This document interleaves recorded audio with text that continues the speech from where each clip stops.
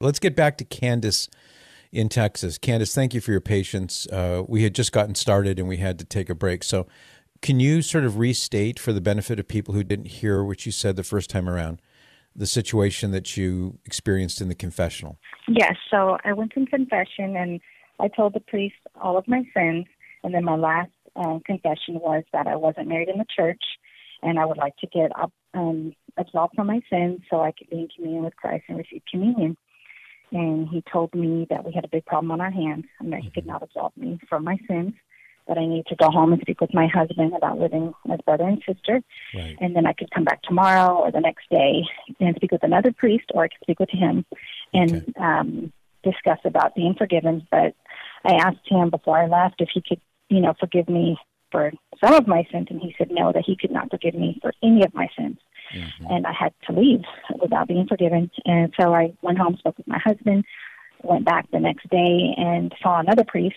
And that priest said that, I told him what happened. He said, well, that priest is well within his rights to do that, but I don't do that. We believe in a merciful God, and we want you to keep coming back to confession. So I'm going to go ahead and absolve you from your sins. As long as you stay in communion with Christ, you're free to go to communion. If you mess up or if something happens, then come back, please. And like I said, I was kind of defeated the first day. I almost didn't go back. I had a big, something to think about. And I said, I need to call Patrick to see what he would say about this. I understand. And I can imagine you must have felt shocked when the priest said no absolution. It's not a common occurrence. So I understand where you're coming from. Well, let me begin just by saying that, and I'm going to ask a couple of gentle questions, and I'm not going to get nosy or anything, okay? But at first glance, it sounds like the first priest did the right thing and the second priest did the wrong thing, and I'll explain why. When you go to confession, when any of us goes to confession, and let's presume for a moment that there are some mortal sins on your soul, the priest, first of all, can only absolve you from all of your sins. It's an all or nothing situation. So it's not as though he can say, okay, you're forgiven for all the venial sins, but this one mortal sin, you're gonna have to keep that on your soul.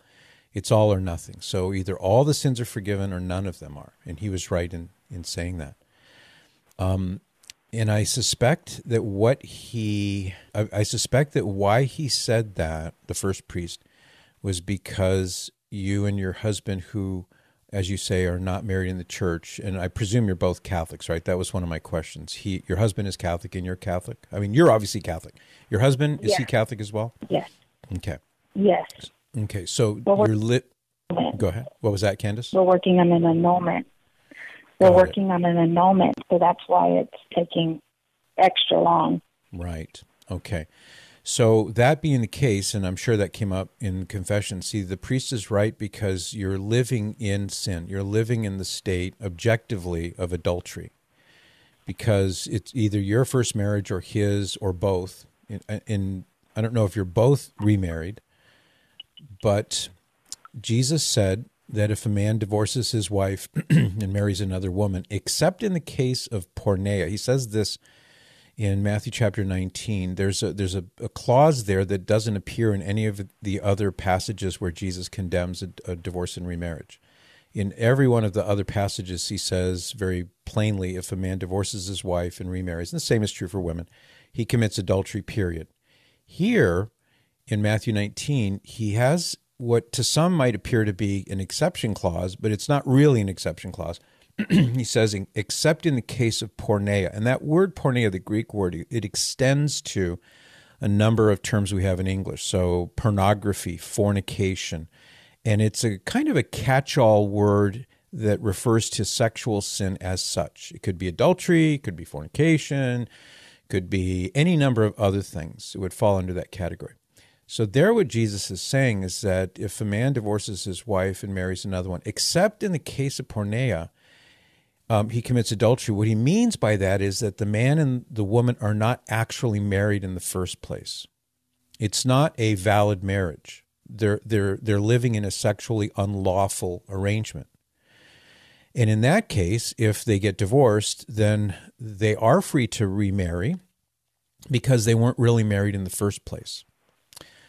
So keeping that issue in mind here, you and your husband now are living in that kind of a relationship. You're living in a sexually unlawful relationship because you're two baptized Catholics who have an obligation. If you want to be married, the church says, great, get married, but get married in the church and receive, or, give each other the sacrament of holy matrimony. And because either you or your husband or both of you were once married before, this is why the church has the annulment process. And until and unless the church were to determine that that first marriage was null, you and your husband are not supposed to be living together. You're not supposed to be living as man and wife for the reasons I just mentioned. So the priest, understanding this, essentially, I'm assuming, said, if you are not willing to live as brother and sister, then he can't absolve you because you're not really sorry. In other words, you're going to continue doing the very sin that is causing you to be in this state of mortal sin in the first place. And if you don't show any sign of true sorrow for sin and what's called a firm purpose of amendment, which means that you intend to rectify the situation, then he can't absolve you. So that's why he did the right thing. As far as I can tell from the evidence that you've given me, he did the right thing. Now, the second priest did the wrong thing because he apparently, as you explained it to him, he attempted to absolve you. He grants you absolution, but all other things being equal, it didn't stick. You're not forgiven of those sins because, he had a kind of a, I can understand why he might try to make you feel better by saying, I believe in a merciful God. Of course, we all believe in a merciful God. The first priest believes in a merciful God too, but we also believe that God is just. He's all merciful and he's all just.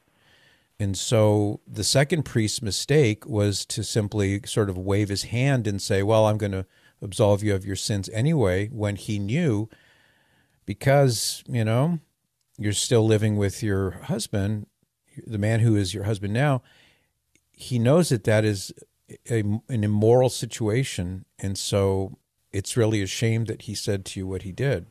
Whatever his motives were, he was wrong in saying that.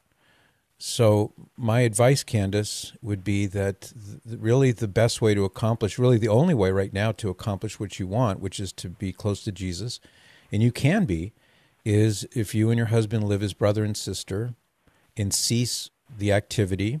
There are children listening to the program, Candace, so I have to be somewhat roundabout here. Right. So cease the activity that is the source of the problem. And that's going to be very difficult, I'm quite certain. In fact, it'll probably require heroic virtue on your part, but you can do that. And if you do this for a time and you live this way for a time, and it turns out that the church grants the declaration of nullity, then you can have your marriage blessed, then you resume normal married life. And in the meantime, you will be making that sacrifice, but you will also then be able to receive absolution. You'll have a good confession. All your sins will be forgiven, and you'll be close to Jesus, and you'll be preparing in the best of ways for when your current marriage can be blessed. You see? Right. So as long as my husband and I live as brother and sister, because I went to confession, and you said it didn't stick. So do I have to go back to confession? Yes. And because I have to go back to confession to the same priest, or no, I would not go to the priest? second priest if I were you. I would go to the first priest and just say, I've got it sorted out. I have it clear in my mind. I understand, Father, that you wouldn't grant me absolution because you saw that I wasn't really intending to stop what was causing the problem in the first place. And so I can tell you, Father, that my husband and I are living as brother and sister. We're no longer engaging in that activity, and we're going to wait patiently for the annulment results. And I really love Jesus, and I want to do the right thing, and I'm quite certain he'll grant you absolution. And then all of your sins will be forgiven, everything all at once. Okay. So then I can still receive communion as long as we live as brother and sister. Yes. As long as the first priest tells me I can. Well, any priest, it's not as though you have to go back to the first priest. That's not obligatory. But since he already knows the circumstances, if you were to return to him, you could say, bless me, Father, if I have sinned. I came to you for confession last week, and here's what happened. He'll remember. then you could say, here's what has happened in the meantime. And you could mention to him, I went to confession to a different priest, and he just said, well, I believe in a merciful God, therefore go ahead and I'll absolve you for your sins. And I realize now that there was something I was not doing that I needed to do, and we're doing that now, which is we're living as brother and sister. And I'm sure that the first priest is going to say, great, problem solved. And then he'll grant you absolution and all will be well. Okay. It sounds like a plan. Yeah. And let's just pause here for a second and look backward in time. And, you love this man that you're with and you desire to be married to each other, but the church is there to remind us of what Jesus said, and that is that if a man divorces his wife and remarries, he commits adultery. So married people who get divorced, now I'm talking here, let's say about Catholics like yourself, who had a marriage in the church, let's say, and they get divorced for whatever reason, they're not free to go out and start dating and to get married because in the eyes of the church, they're still married. The presumption that the church always has is in a case like this is that the couple is validly married. And so the annulment process is the church's way of trying to determine whether or not there might have been some impediment or block that would prevent the marriage from being null at that time. Doesn't matter what happens after a valid marriage. That can invalidate a marriage. But there may have been some situation in place when the person got married the first time that might have rendered it null. And so the church is going to search to find out if that's the case. And if it is, then that party is free to get married. But if there is no such impediment, then that person is still married and therefore not free to take up with another man or woman. This is a really serious issue, so the church tries to be very careful in approaching it. Does that make sense? Okay. Yes, it does. I feel like God's just working on us and trying to remove that sin from our lives, and I asked that through prayer, to be, yes. and so I think it was kind of a rude awakening when I went to confession. I thought, oh my goodness, this has never happened to me before. Yeah. What do I do? I was at a crossroads. Yeah. So I did what he said, and I spoke with my husband, and my husband kind of looked at me. He said, really? And I said, yeah. Mm-hmm. I said, well, okay, if this is what you want. And so, anyways. Any idea how long it will be from now until the church responds on the annulment question?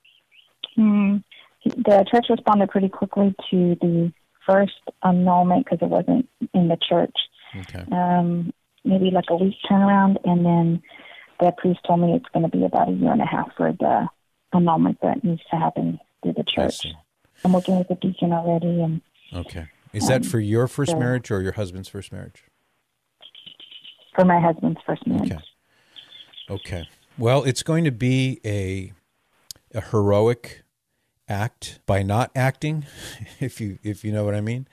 But God will give you the strength and the courage to do it. It's the willingness to say yes to this. It's a cross. There's no question about it.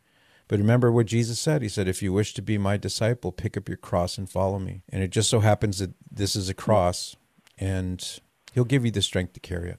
Yes, just keep us in your prayers, Patrick. I certainly will. So, well, I hope that this clarifies the issue for you. You could see now why I couldn't give you a 90-second answer to this question. Yes, thank you for explaining. I think it'll help other people as well. Yeah, let's pray. Well, hang in there, Candace, and go forward in faith. God loves you. He wants you to be happy, and there's an open door for you to walk through to be at peace with him. And it'll take some courage and some work, but you can do it. He'll help you. Thank you. You're welcome. God bless you. 888-914-9149 is the number. We'll go now to Shonda, listening in Maine. Hi, Shonda. Hi, how are you? My question is it okay for a Catholic who is, for example, a notary public, to officiate at a wedding, a civil wedding, for a non-Catholic couple? Yes, because marriage is it's an institution that was established by God himself that predates any and all religions. So obviously it goes back to the time of Adam and Eve, before there were any religions. So marriage in itself is a good institution, and all people who don't have some reason that they can't marry, like you couldn't marry your brother, for example, but all people who are free to marry can marry and should marry, and the church smiles on that.